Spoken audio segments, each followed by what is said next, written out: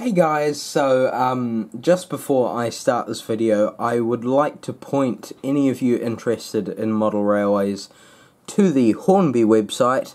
You just go into downloads and you go into calendar wallpapers, and as you scroll down the web page, there's they've got all these different desktops, and this is January, February, March, what is it? April, and a lovely photo of rebuilt West Country Manston. And if I minimise Google Chrome, you will see the locomotive on the screen. Now you can choose what what size and all that you want, but I thought that's very nice, and the image is very crisp, and yeah, so I thought I might want to show you. Anyway, so let's get onto the video.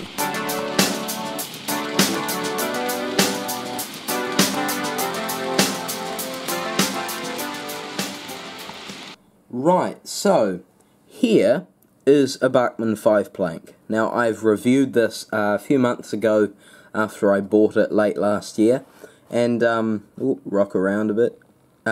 So you can go check out that video. I may put it in the description, or else it's not far down when you scroll down my videos. But the real question is, does it compare to a Hornby 5-plank? Now, you may be thinking, well, of course, Tommy, it does, because Bachmann are far superior to Hornby in many ways. But this has its advantages. And look, there's me. So there's another advantage. No, I'm joking. That was not a very good joke. Anyway, so I haven't unboxed this Hornby one on camera yet, so I thought I may do that. I've had this for a couple of years. I bought it over at the Middleton Model Railway, as with the weathered 13-ton high bar wagon, which you will see later, well, earlier on in the channel. But yeah, I bought it over at Middleton Model Railway, a bargain price of $8.40, which is about £4. And yeah, I had to have it. When I was there with my granddad, he was actually interested in buying it, so I sort of pinched it. But hey ho, at least it's got a home. So yeah, as we unbox this wagon, it's just the standard old Hornby wagon packaging, and you are greeted with Stevens and Company a 5-plank wagon. So we'll take it out of the box. Just got the plasticky tray shall remove from Lee Shot, and we will take a look at it. So the obvious thing is that couplings and the mouldings are slightly different, but I'll go into that later on. But we'll just take a look at this, because it is a lovely, I mean, the actual body and the detailing on it is nice. It's just the basic flaws like the couplings and yeah.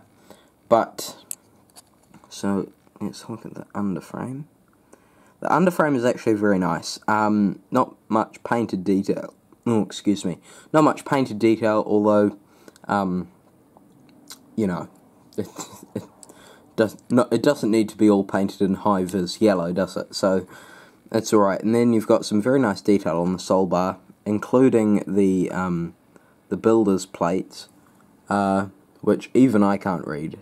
It's very, very fine detail. And you've got the brake there. And then you've got these, if we move on to the end, you've got very basic detail, and this is kind of lets it down as the buffers. Look at the huge mould line through the buffers. It's not great, and I actually probably will end up filing that down, just because I'm picky when it comes to things like that. And as I've mentioned before, the couplings are humongous. And then you've got a rather plasticky looking hook, and if I actually get the thing in shot, there is a slight line down the end of the sole bar, which is obviously a mould line of where they've actually manufactured the wagon.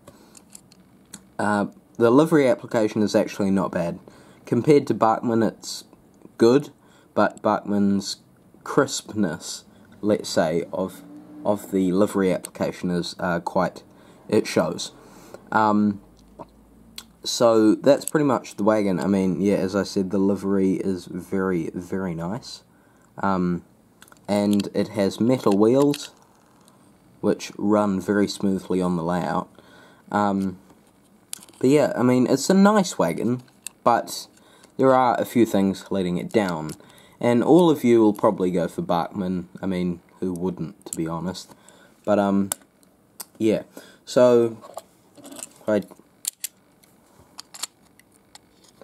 lol.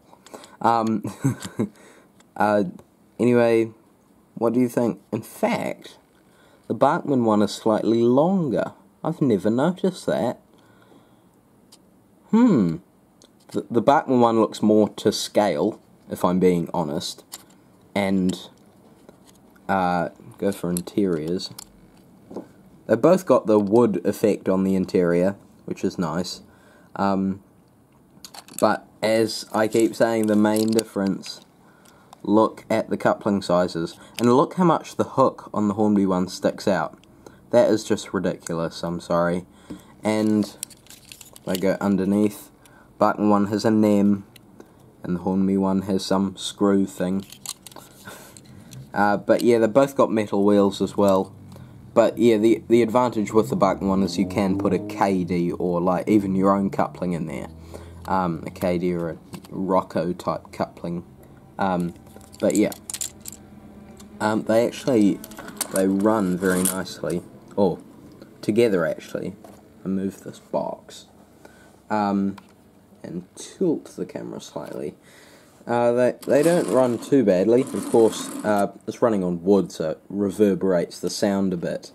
But it's not bad. So yes, in all honesty, which one would I go for?